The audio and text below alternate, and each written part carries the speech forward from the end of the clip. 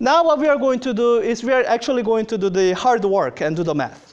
So this is, if you want to follow along in the worksheet, this is in sort of the next section starting on page 3.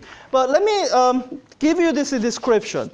So what we are trying to do is we are trying to analyze this setup so completely that we can describe the position of the mass as a function of time. This is, once again, at a level of detail that we haven't done before.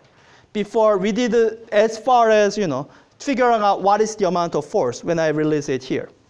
So we've done that. We have looked at snapshots. What is the position and velocity here? What is the position and velocity here? And we kind of didn't really do it, but you could have figured out position and velocity at any of these points. Like if it's at this point, then you would figure out what is the potential energy, and you would use that to figure out kinetic energy and find the velocity. But one thing that we have never done is we have never described it as a function of time. Yeah? So let's just see how we can do it. So let me title this Analyzing, and I'm just going to give this a name. This particular type of motion that you see, it has a name. It's a very specific type of thing that you will see a lot over the course of your science and engineering courses. We call it simple harmonic oscillator motion. So analyzing a simple harmonic oscillator. Yeah. So let's just start out with this picture. Let's say I have some mass m that's hanging from a spring. I have to start specifying some of the parameters here. Let's say that the spring constant is k. And I guess I can say that this is my equilibrium position. So this is x equals 0. All right, and this is a question that I can pose and answer. Let's say I pull this down a little bit.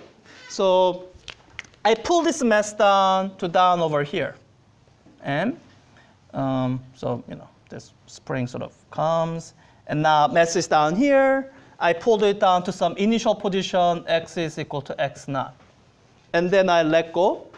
And the question that we are now going to try to answer is, what is the position as a function of time? Any ideas how you would begin to approach this kind of question?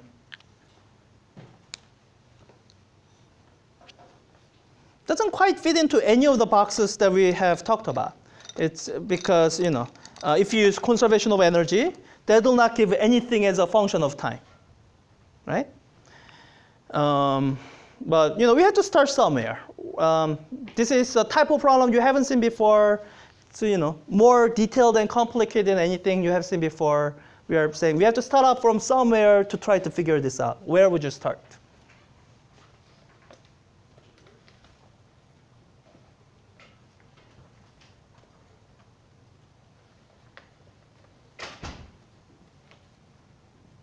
The starting point is actually not all that new.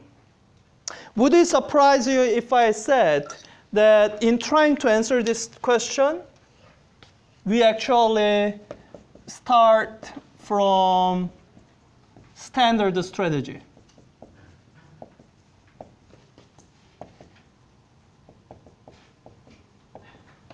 Like, does that sound like a method that would work? Maybe. It's not completely irrelevant, right?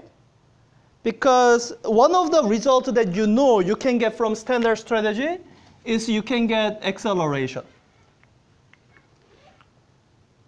right?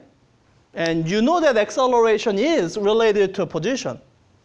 Acceleration is rate of change of velocity, which is itself rate of change of position. So acceleration is the double time derivative of position. Like, it's not as though it's unrelated. So far, we have tried to avoid doing this because then it gets complicated. But now, this is a new situation. There's no other way to really handle it. So we are going to start out with the standard strategy. And what I want to really impress you on is any kind of problem you see in mechanics, the analysis of force is something that actually it always works. It's just that sometimes you have to use some brute force. Because the expression you get is not simple, you might have to do numerical calculation with a computer. This happens to be a situation where we can actually solve it exactly. But so if you see a new problem and you don't know how to approach it, you can always start by analyzing the forces. That's why we start this class. That's why we start your sequence of physics classes with the forces, because that's your fallback method for everything. So let's just start from this. So if you're doing standard strategy, then we have to start out with a free body diagram. So we have a free body diagram. Let me cheat a little bit here. I'm going to switch back to describing the forces on this mass as this quote-unquote spring force. As in, I'm going to describe one force that is the combination of gravity and spring force. And I'm going to call that my spring force. You're used to me doing this, right? Yes? So right now, at this position, what would you say is the spring force? That's the pure spring force, not the one with the quotation mark around it. What would you say the spring force here is? So mg plus kx with the directions in mind, what should that be? Ratan, I thought you said an answer. 0. Yeah, 0. It's at equilibrium. So this is what we are treating as the equilibrium position of the quote-unquote spring. At the equilibrium position of the spring, the spring force is 0. So yeah, spring force is 0 here. So imagine now this is a situation where we pulled it down. What's the direction of spring force? Upward. And so let me draw that. So here's the mass. So I have a spring force upward. And what would you say is the magnitude of this spring force in terms of all the parameters that's written on the board? What is the magnitude of this? Oops. Well, I have 2 black pens. What is the magnitude of this quote-unquote spring force? Magnitude is k, this k, times x naught, this position, displacement from equilibrium. So the magnitude would be k times x naught. Okay. All right, let me introduce one more sort of notational convention thing, and we will finish this portion, and I guess we have to take a break, and then we'll finish up this description in a bit.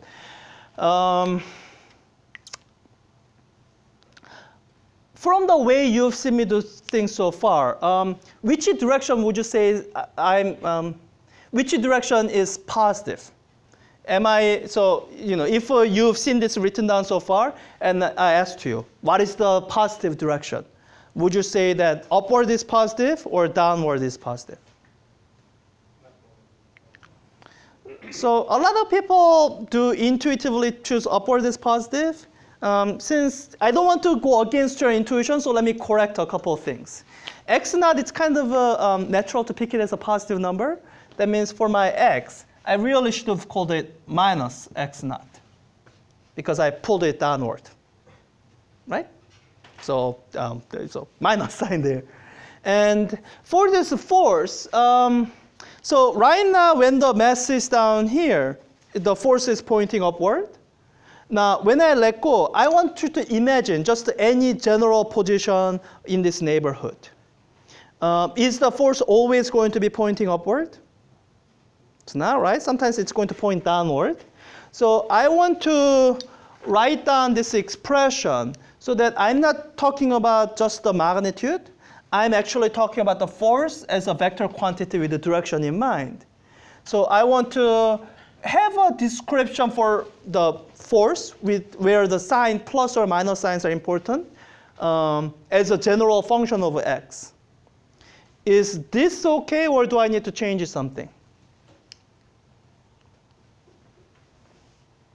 As in, for this position, if I said the force as a vector is k times x, so k, presumably a positive quantity, times x.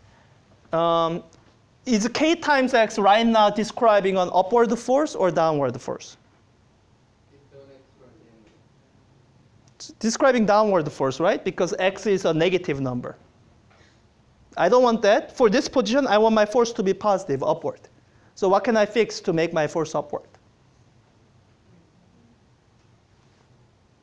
So I heard someone mumble something there and here, but I didn't hear any of that. Arjun, were you saying something? Yeah, like make the x negative. Make the x negative. OK, I can do that. So you mean something like k times minus x?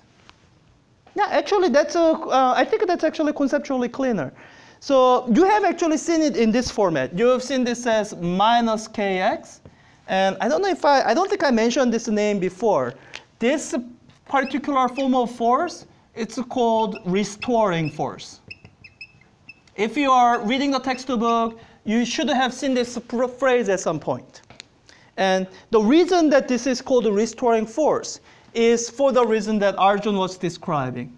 The direction of force is negative, the opposite to the displacement. Okay? So I could just, force is equal to minus k times x as a vector where I care about the direction. Okay? And let's just make sure that that makes sense when it's on the other side of the equilibrium. So when it's above the equilibrium, is my x positive or negative? Positive. Is my force negative then? Yeah, downward, right? All right, so all of that sounds fine. So, all right, so any other forces on this mess? Just this quote-unquote spring force. That's actually a combination of spring plus gravity, right? That's the only force on this mess.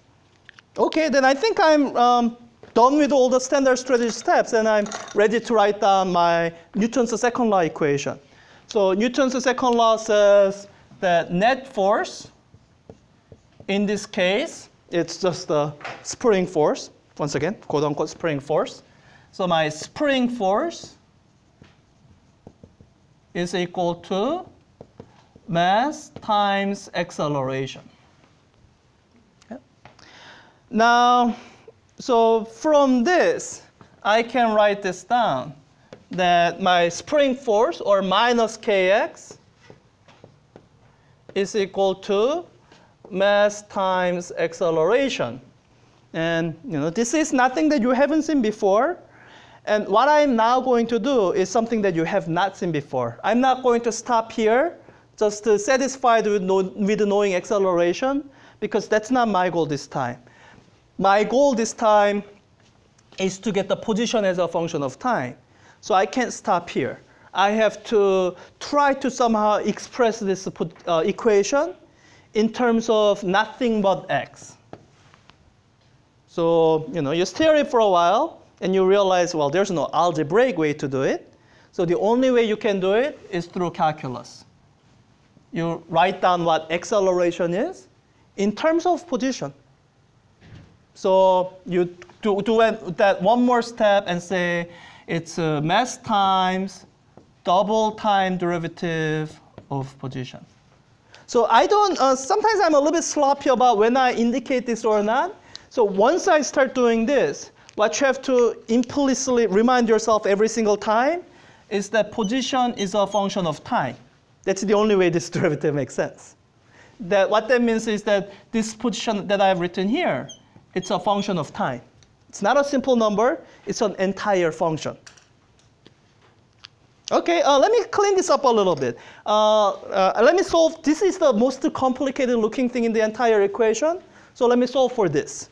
So solving for that, I get this. Double time derivative of position is equal to, let's see, move the mass over. So it's a minus k over m times x. And once again, as one last reminder, at some point I'm going to get lazy and not remind to you at some point. X is a function of time, both here and here. Okay. So this is what we call differential equation. How many here have seen a differential equation in your math class? You should have seen it if you haven't solved one. We call it differential equation because it's an equation that involves derivatives. Here's my, oops, forgot to here. Here's my derivative. It's not any derivative, it's a second order derivative. So it's a differential equation involving a second order derivative of time. And in the context of physics, this equation actually has a name. We call this equation of motion. The idea here is that this equation, once written down, completely determines how something moves. So this is the equation of motion. Once you have the equation of motion for something, then it's you can determine what it's going to do for. So if you know the equation of motion, and if you know where it was at a particular time, then for all future times, you can determine what it's going to do. I mean, if you are into philosophy, there's some philosophical implication to that, but I won't get into that. This is lower division physics. So this is the equation of motion, and the reason we are introducing this only now is, well, this is kind of difficult to solve for. It's not something you can solve for algebraically, but we'll try to solve for it when we come back from break. Let's take the break now.